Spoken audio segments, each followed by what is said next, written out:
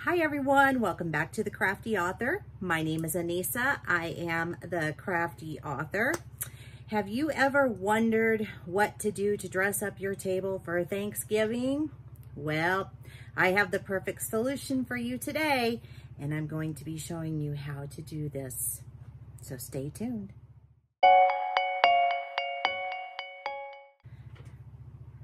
Okay, so you might be asking yourself, well, what are we going to be doing this week, right? So if you checked out last week's tutorial, it was a little bit different, and I noticed that it didn't get as much interaction or interest. But after you see what we make this week, you might want to go back and rewatch that video on how to make a table centerpiece, because it's going to go perfect with what we're going to be doing this week. So I'm going to get to it right now. We are going to make a Thanksgiving table runner. This one is going to be different than the Halloween one because I'm going to be doing a completely different design. This time I'm going to be doing the star. I love the Star Block, and I've made the Star Block for other people. I have never made it for myself, and this time I'm making it for myself out of some beautiful fall fabrics, and I'm super excited about it, and you should be too. And then on Friday's video, we are going to make placemats and napkins to go on our table for our Thanksgiving dinner, or for any dinner for that matter. It doesn't have to be Thanksgiving. So what I have here is I actually used the method from Alonda Craft. She's awesome. I will link below so you can check out her video on how she does this as well. I'm going to be doing my table runner very different than what she did for hers. I just used how to make the block using her method. And it's a sawtooth star block is what we're going to make. And you can make these many different ways, okay? So I made a star block out of a 9-patch, where I made 9-patch here, and then I attached another 9-patch and another 9-patch and another 9-patch, and it made a big center. And then I made the star go out. So this one is going to be different because we're only going to use a 5.5-inch square. You can use a charm pack, you can use 5 inches, that is fine. So I'm going to go over to the sewing machine. I'm going to show you all the pieces that I have cut for this. You do not need very much fabric for this at all. I would say a half a yard will do plenty. You will have plenty left over for this after you make this table runner. And also you will need fabric. You will need fabric for backing, and I suggest, because of the length of the table runner, that you get 1.5 yards of whatever backing fabric that you like, and then you can cut that in half and it will make 2 table runners, or it can do other projects for you, whichever you prefer. So I just wanted to give you that heads up. I'm going to give you the measurements. I will also put those measurements down below in the description box. We're going to get started. Okay, first things first. What you're going to need is you are going to need 5.5-inch squares. You are going to need 23-inch squares for your corners, okay? You're going to need 23.5-inch squares that are going to be the same as your corners. And then you're going to need another 23.5-inch squares of a contrasting color. You can use 4 contrasting colors, 1 contrasting color, 2, whatever you want to do. Just make sure you have 23.5-inch squares for contrasting color. Then I went ahead and I should have showed these to you. I'm sorry.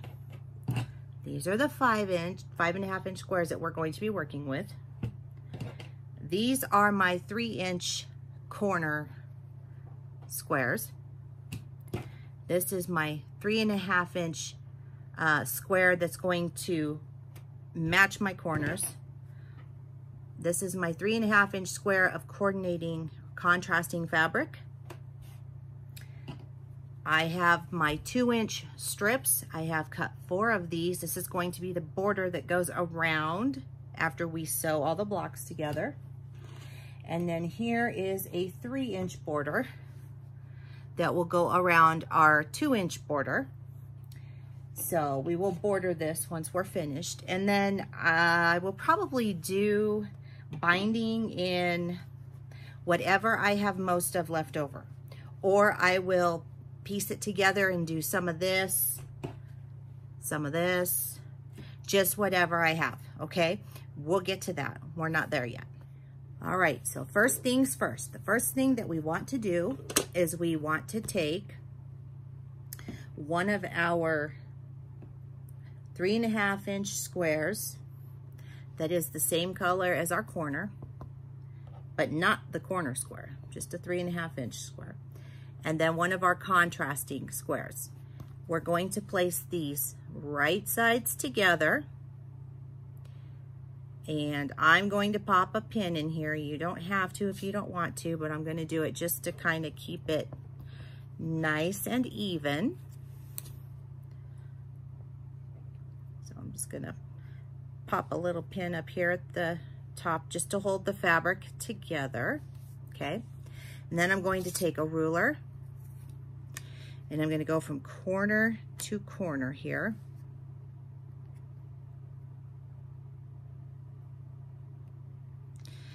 And I am using my washable fabric pen. You can use a pencil, a marker. I've used many things. And you're just going to draw a straight line diagonal from corner to corner. Like so. What you do is you're going to take your 1/4-inch seam or your 1/4-inch foot and you're going to place it right here along this line, and you're going to sew a 1/4 of an inch all the way down. And then what you're going to do is you're going to flip it and you're going to sew a 1/4 of an inch all the way down on this side. And when we're finished doing that, I will show you what we do next. All right. So I want to show you how to do this. It's actually a lot easier if you just mark your fabric before you even start sewing it. Just have it all ready to go, because then you can just put it down on your machine. Now this is what I'm talking about. You want to line your foot up and go down this line. That way you can actually chain stitch. This makes this block go so much quicker when you can do this. You just put them up and just go like that. Then you're going to raise your needle and your presser foot, and you're just going to flip these around, and you're going to start on the other side. You're not going to cut your threads or anything like that unless you want to. You can, it's a personal choice, but if you just want to do this and be done with this real quick, this is how you do it. So you just chain piece these real quick. All right, so now that we have that part of it done, we are going to cut in our center right here where we drew our line. We're going to go ahead and cut right on that line. I'm just going to take my ruler and I'm just going to give it a slice. And then what we have are these two.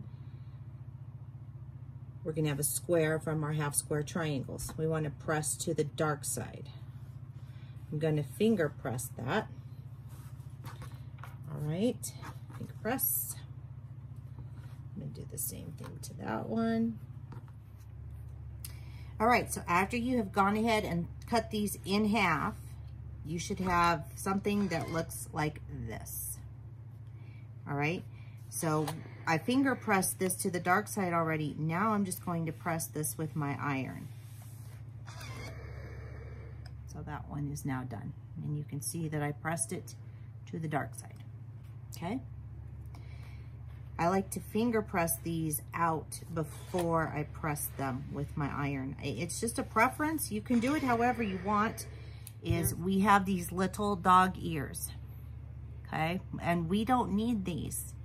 We don't need these little dog ears now. So all I do is I come over and I trim it off. I'm just gonna cut it off. And now, what you should have is nothing sticking out. Okay, so this next step is very important before you start piecing the block together.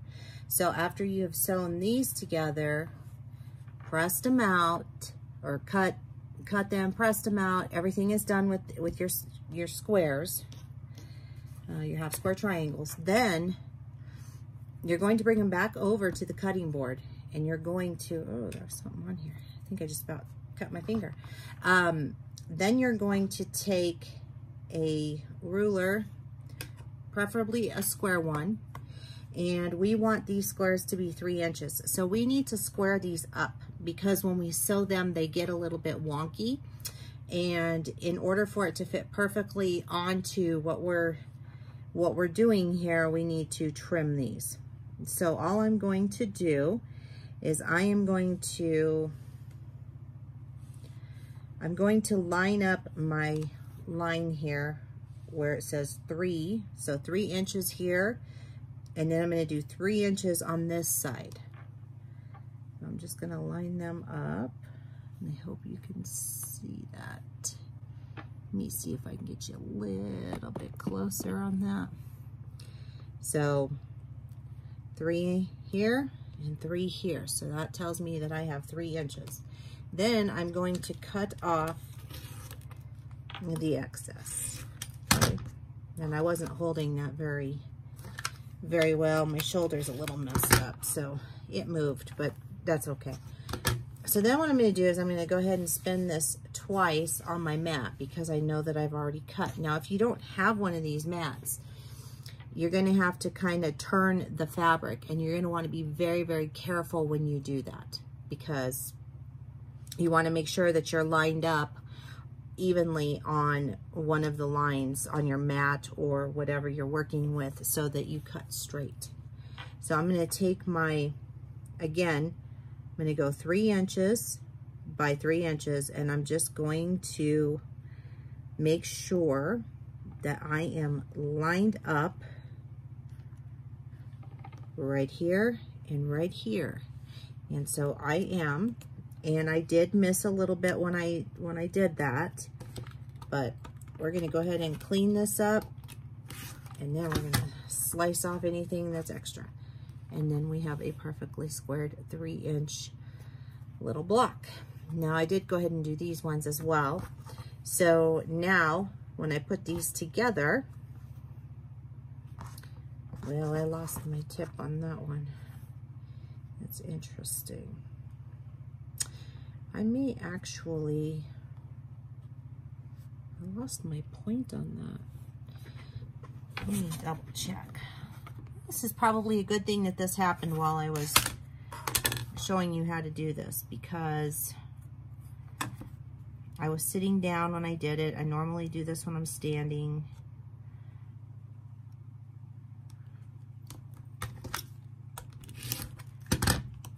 And I didn't get it all the way squared. So let's make sure that I have this. And I'm just going to spin it and make sure that everything looks good. So far,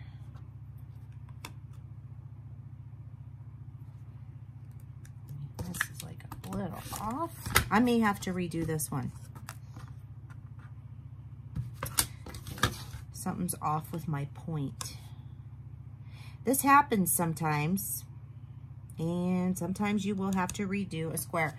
So this square, I'm not going to be able to use it, and I'm going to show you why. So as you can see with these ones, the points are perfect right here. Okay? And this one is not. I don't know if I sewed it weird. I don't know if I cut it weird. I probably cut it weird because when I missed.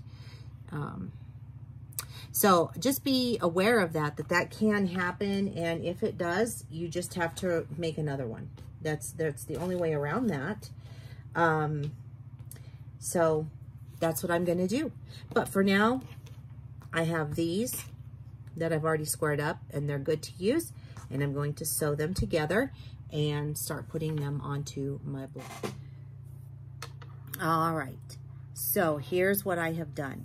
So I have already put one of our blocks at the bottom of our 5.5 inch block. Now I'm getting ready to put our top one on. Now I like to do the top and the bottom first, and then I will do the sides next. But this is why we cut these at 3 inches, each one of these blocks at 3 inches, because it's going to fit on here better. So I'm going to show you here, and what I've done is I've just sewn these two pieces together. All right, so I figured out that that this color here is the one that's going to make the V shape going down, and then I'm going to have these two which are going to form the star. But you just sew these two pieces together with a 1/4 inch seam, and then I opened the seam and pressed it so that it'll reduce the bulk. So I want to make sure that this V is facing down.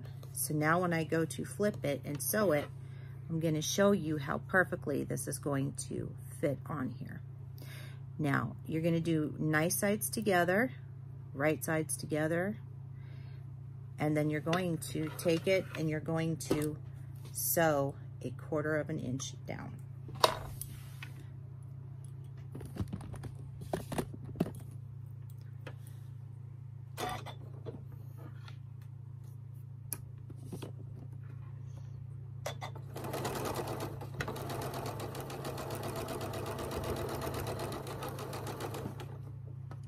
Sure that my fabric is straight, and you see how perfectly that fits on there now. That's because we squared this up. We squared this up so it fits on here perfect. Now I'm going to open this up and I'm going to give it a little finger press, and then I'm going to press it out at the iron. Okay, so I want you to notice something really quick here.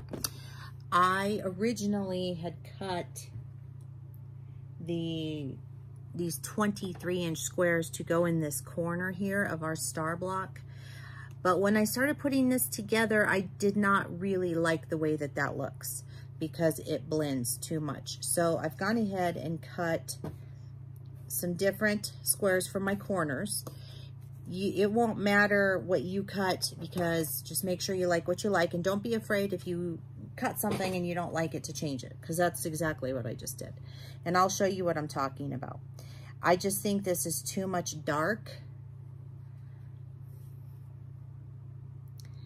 and I really think I want this to be a little lighter. But then again, I don't know. I mean, looking at it on camera, it looks kind of cool. So I might use these on, I may alternate the blocks, I may not, I don't know. But for right now, I think I like this better, because all I did was cut some fabric that matches the center, and I think it just makes the star pop. So this is what I'm going to go with on this particular block. And, you know, I can always use these in another project. So not all is lost, but that's what I'm going to do. So here is what has been done already. I told you I would show you how to put the sides together. So I've gone ahead and sewn the top and the bottom. Okay. So now we're going to do the sides. So the sides are very similar to the top and the bottom. So all you're going to do is take your squared up 3-inch squares that you have, and you're going to bud them up on one of your sides and make sure that it's going in the correct direction. And then you're just going to put your pieces that you have, your 3-inch pieces, on your corners. And I seem to be having trouble pulling my corners. So I'm just going to stick those there. So now we're going to work on this one. So all I'm going to do is I'm going to take this top one here, and I'm going to put right sides together. And I'm just going to sew 1/4 inch all the way down. Okay, that part is done. And I'm going to press this seam open flat just to reduce the bulk. Okay, so there, we got one on here. Now I'm going to do the same thing with this bottom one, and I'm just going to flip it over and I'm going to put it on here. Same thing, going to sew 1/4 of an inch right down this line here on this side. Right sides facing each other. Okay. Then I'm just gonna, again, flip it open. I'm going to finger press.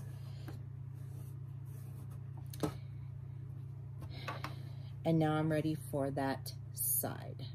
I can now press this out with my iron, which I'm going to go ahead and do, and then I'll show you how we put it on. All right, so I pressed this out, and now it should fit perfectly onto our side there. The only thing we're gonna have to do is match up these two seams right here in this corner, and all we're gonna do is place these nice sides together. Now, I pressed this seam flat, so I'm just gonna butt it up in the center of the seam where I did that. And of course, this doesn't want to work with me right now. So, I'm just gonna put a pin there to hold this all kind of together. So, this is where I'm talking about where I have my seam pressed flat open, but this one is not. All right, so you have to butt up the seam here. And like I was showing here, I only have, so this one is going in this direction and this one is pressed flat. So all I'm gonna do is try and line up against this one here. It should lay fairly flat and straight. But if it doesn't, then you might need to finagle it just a tad. I'm just gonna put a couple pins in here just to hold this in place. And then I'm gonna stitch it down.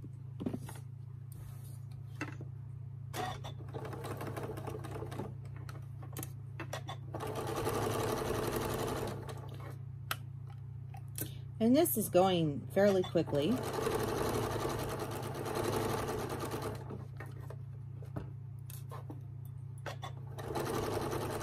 Honestly, the most tedious part of this project is squaring up all the little 3-inch squares. That was probably the most tedious part of this for me, at least anyway. Squaring up is just not one of my favorite things to do, but it's a necessary thing, and so it's life. All right, so as you can see, we've got this on, and I've gone ahead and finger pressed it, and it looks fantastic. All right, so this is what we have as the finished block.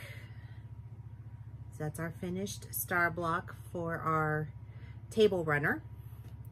I'm going to make 4 more of these, and then I'm going to put the borders around that I showed you that I've cut out. And then I will take a picture of this once it is finished, and I will show you what it looks like. If you are curious as how to put your blocks together and add the borders around your table runner, I will link to the video for the Halloween table runner where I go into more detail about how we do those things. It shows you how to make the table runner from start to finish. So that's it. That's it for today. So if you'd like to follow me on social media, the links are down below in the description box. I will also put down all of the measurements that you will need for this particular table runner. And don't forget to like this video, subscribe, and share, and keep on crafting. And I will see you guys next time on The Crafty Author. Bye-bye.